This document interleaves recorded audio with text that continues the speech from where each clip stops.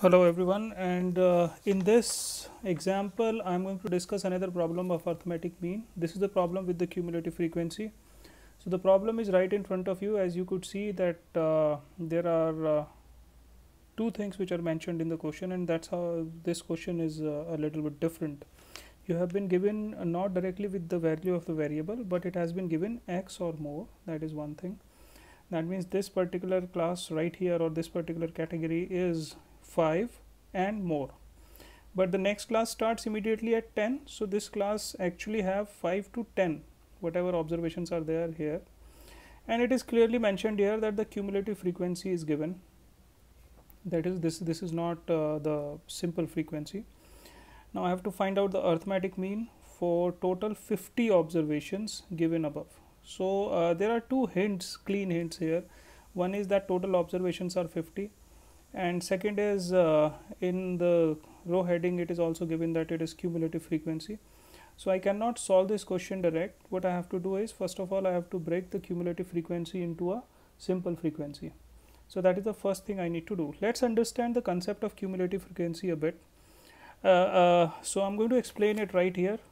Cumulative frequency can be accumulated in two directions. So let us suppose something like x is given. Let me take three random values, 2, 4, 6, and then you have some frequencies associated with it.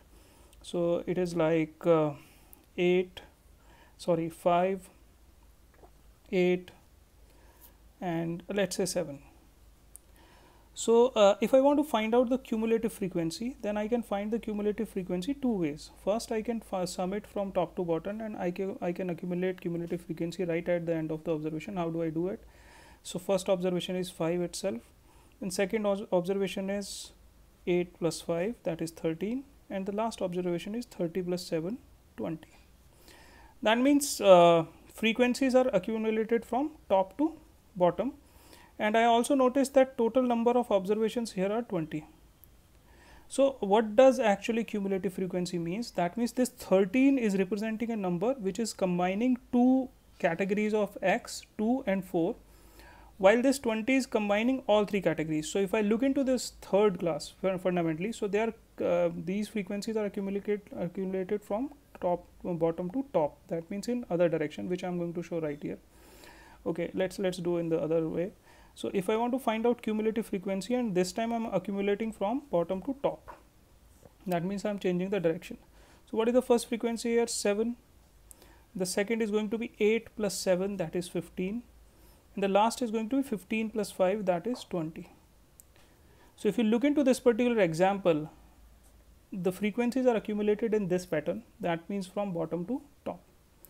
So what does it mean? That means this 3 is actually a collective frequency of 40 and 35, or from 35 to 40. The 25 from 40 to 25, the accumulation is 17. From 40 to 20, the accumulation is 39, and so on. That's how the cumulative frequency grows. Let's solve this particular problem. So here I have the solution table right in front of you. I have written cumulative frequencies right from the question. You can notice it: 50, 49, 46, 39, 17, 8, 3 and 0. 0 I have not mentioned, and I'm just going to explain why. So let's first find out the classes. So first class is going to be from 5 to 10. Second class is going to be from 10 to 15, because it is 10 or more, but it is stopping at 15, because from 15 the new class is starting. So my class intervals are going to be something like that. With respect to question, they are going to be 5 to 10. Second is going to be 10 to 15. Then it is going to be from 15 to 20, 20 to 25, 25 to 30, 30 to 35, and 35 to 40. Now if you could notice that in this particular question, at 40 the frequency given is 0.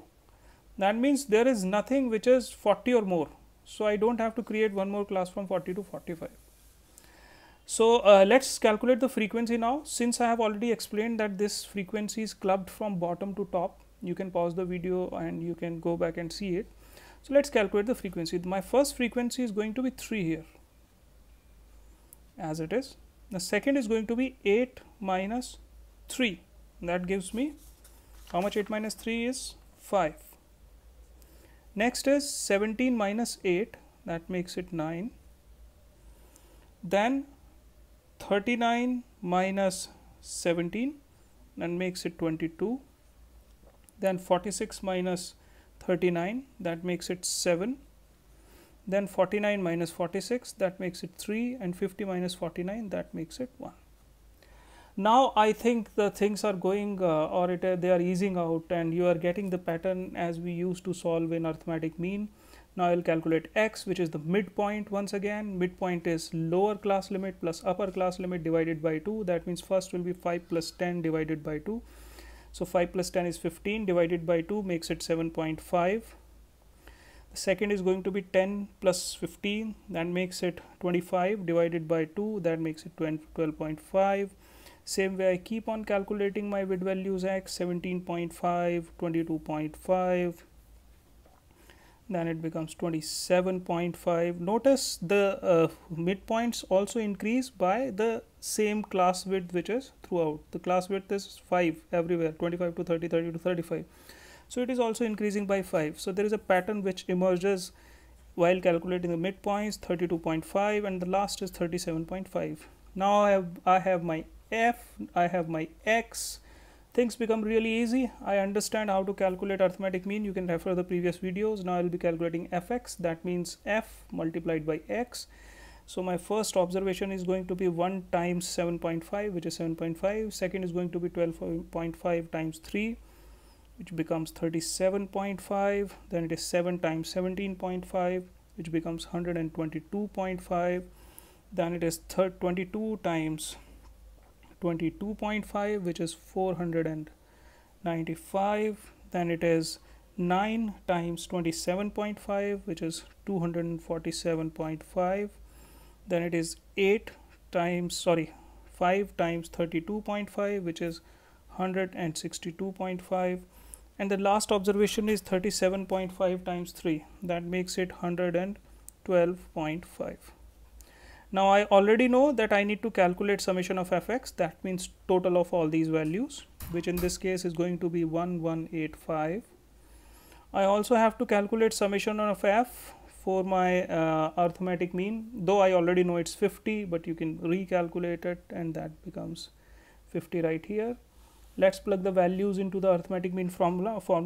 I know the arithmetic mean formula, summation x bar is equal to summation of fx divided by summation of f.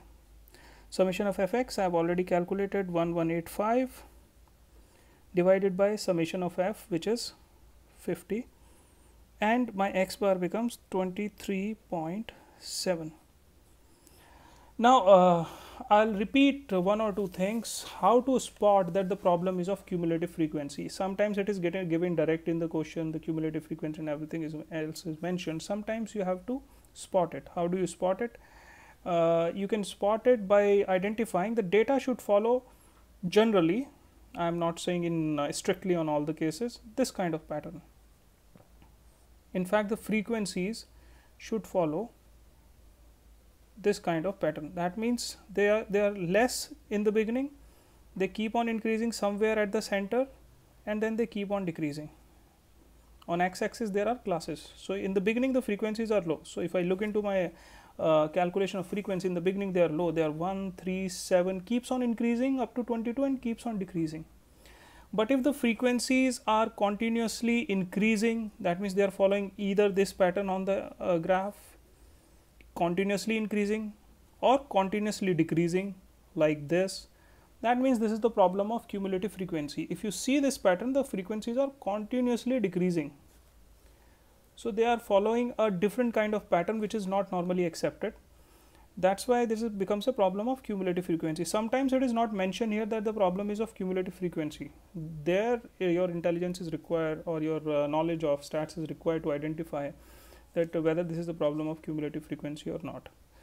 So that's how the solution is. You can pause the video, you can re-see it. Thank you very much.